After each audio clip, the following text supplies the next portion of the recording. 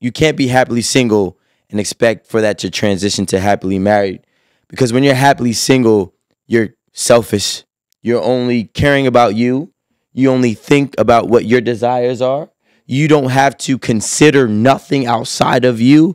So when you're happily single, you can't even seek marriage. It's hard. You can't even see if somebody is fit to be your actual spouse.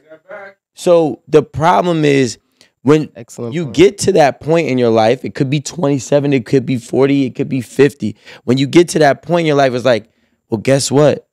I am no longer happily single. Now I want and desire and need a marriage to feel fulfilled in my life. So it could be a time thing, but I just think it's a maturity thing. But I think that that's different for people who want to date intentionally, because you can meet someone and you can like them, and then suddenly your whole perspective changed. Yeah, you were happily single and you were selfish and you didn't have to think about anybody, but you like this person and you're starting to love this person so much that you're changing your ideas. And yeah, you want to do this for this person and you're changing your ideas for this person. So it's a little different because your mindset does change when you start to love someone.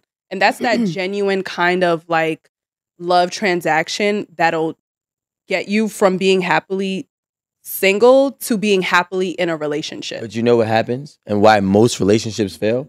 Because then you get to that point where there's obstacles. You get to that point where having a relationship is tough, it's hard, and it's work. And the first thing you think about is, I was happily single. I don't need to deal with this.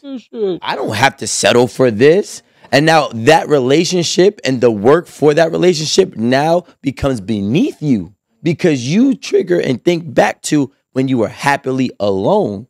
So you're never going to put your best foot forward in the roughest times. For people that think that a relationship, especially a marriage, is going to be peaches and cream, sunshines and rainbows, and no adversity. That's a different conversation because when you're in a relationship, period, you always have peanut gallery. You do have to decide what's worth it and what's not, because not everyone is going to revert back to the idea of, oh yeah, I was happily single, so I can go right back to doing what I was doing before. Not everyone's going to say that. Is this person and the trials and tribulations and the obstacles worth what we have? Some people will agree that it is and keep forward. And some people would just be like, okay, fuck it. I'm not a relationship person, so I'm just going to go back to being happily single. I heard somebody say, right? This is real. I heard somebody say, because they were dating somebody. Who's this somebody? I was about to say, are you talking about it's real? No. Like, who are you talking about? It's real, but we don't know who the person is. I ain't gonna put their name out there, but they were dating somebody for 1 year, and they were going through it for like the last, let's say, 2 months, right? Prior to, they said, I don't need to deal with this shit, right? This is real, right? Reality for most people. You get to that 1 year mark, and you start having issues. You start thinking, if I'm having issues at 9 months or 10 months, I'm gonna have issues for the rest of my life. That's not necessarily true. Right. And the problem is, you go like a relationship, that relationship within 1 year period is still fresh enough where you can remember all the fun you had when you were single, all the trips you took without any issues, all the times you had girls trips and there was nobody saying, nah, I don't want you to go. I don't feel comfortable with you going X, Y, and Z. You can think back so close.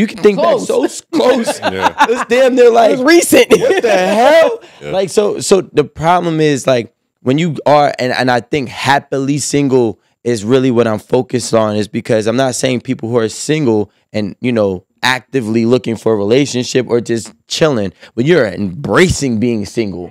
You have pride being single.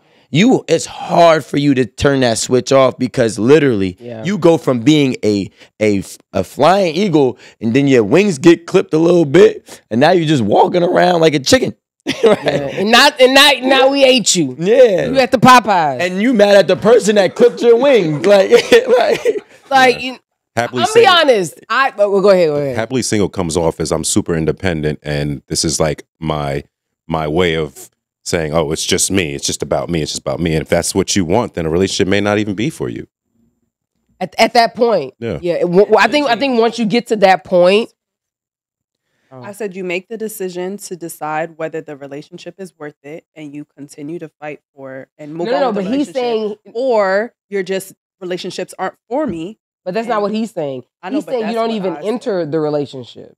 In line with Alan was saying, as far as being obedient and respecting and honoring these particular obligations, is because the people in that relationship, they have had a conversation about what the expectations are and what the understanding is. So they have to be obedient to those rules. That's what I'm saying. I don't want it to be. It's not a habitual thing. Wait, in terms of who's a habitch? like You remember that it's not- episode of it's Jamie not like- Foxx? Okay, it's- nobody. Who's a bitch? It's not like your I habits. knew that was Jamie Foxx. It is. It's not like the habit. So let's just say if Alan comes home at 9:30 or 10 o'clock every Friday, but then the actual rule is don't come past 3 a.m. And then one weekend he stays to 2:30. He's not breaking the rules, but he did break his habit. I think those are two different things because he's setting the expectation that I'm going to be home typically around 9:30, 10. But now you're questioning me, but I'm still following the rules. The only thing I didn't do was the same thing that I typically would do. Now, I honestly had a situation where I was with the girl and I was like, we're not working out because there's no structure in our relationship, right? I was like, I need this. We can't do this. We can't do that. And she told me, she's like, I feel like I'm in school with you. And I was like, well, this is the only way that I operate. I can't operate under this other shit that you want to do, this living freely, really. Yeah, I need Drill structure. Sergeant Rico. But I just I I need structure in my relationship. I need structure in my life. I need structure in my house. Everything has to be accounted for. Yep. Right? And that's just how I work. So when we just live in, with too much spontaneity. Thank you. Oh, sorry. Wait, what is it? Hold on. Spontaneity. Clown him if you want. You got 5 seconds. Clown him if you want to. No, he wasn't gonna get it. What was it? Spontaneity. Okay. Oh, okay. he got it. No support. I was so unsure Team about dark that. skin. But when I have too much of that, it doesn't. I don't like it. I don't work well with it because then it gets in the way of different things. There's no real, there's no real rules and regulations.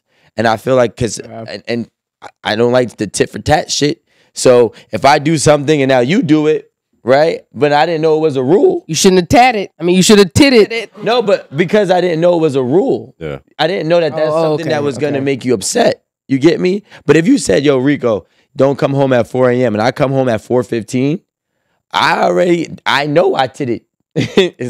You better expect that tat. Now, I still don't want the tat. But but I'm like, I know I'm wrong though. But if we never spoke about it and I did it, Exactly. and now you're on my line bugging or you're in my face bugging, I'm like, but we never had an agreement. It's really just like rules of engagement. Yep. In any relationship that you have, whether it's business, whether it's educational when you're in school and how you interact with your professors or whatever, with your spouse, even with your siblings.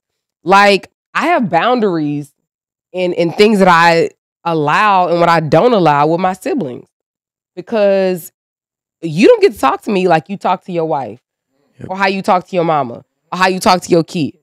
Period. You just don't, because that's just not how my life is set up. And if we can't agree on that, and that's fine, then we can't talk, I guess. And I think that even though it sounds harsh, I think that that's the healthiest way for people to what's the word? Move in life. Yeah. I guess when you have the boundaries and you have rules and you have things that kind of keep shit Things in in place. balance. Yeah, it keeps Yeah. things in balance. Because it's like, if I already told you, or no, not if I told you, if we have agreed, Yeah. both of us have agreed that X equals Z, then X needs to equal Z until we agree otherwise. Yeah. You understand?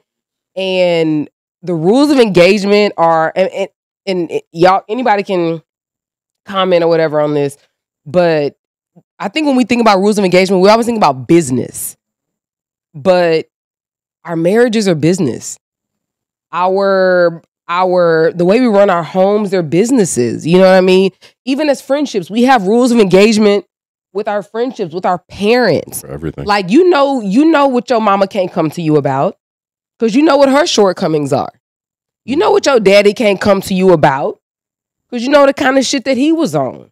You know what I mean? So it's like those are all rules of engagement. Even though there may be like, you know, different nomenclature and like terms or phrases or whatever, we all sort of look at these as all being rules of engagement, and all relationships in our lives require rules of engagement.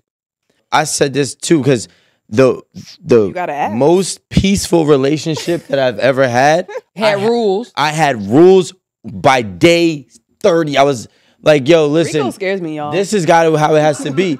And it was agreed upon from the rip. With it. And that's why I never had an issue with her. You moving like a tyrant to me. We only had one or two real fights, right? Now, then I've had other relationships which were good relationships, but there was no rules that were set up from the get-go. You know what happened? We got too caught up enjoying each other's moments and enjoying each other's company, where we didn't even think about it. We just ended up in a relationship because we had so much fun together and we felt like we vibed and we clicked. But guess what? There was no structure. Yeah. There was no grounding. There was no foundation. So then when shit started going out of whack, we're like, well, hold on, time out. You can't do that. Well, then you can't do this. And then it became a petty battle, right? Rather than a clear understanding from the very beginning. And that's why I don't believe in, like, remember we had a clip back in the day talking about intentional dating. Intentional dating requires setting the rules going forward within this relationship. But the problem is majority of people, or a lot of people, don't even know who they are, what boundaries they really have. Some of their boundaries they've adopted from other podcasts or from other people. Or other relationships. It don't even work for them. Or they're actually scared to have those conversations.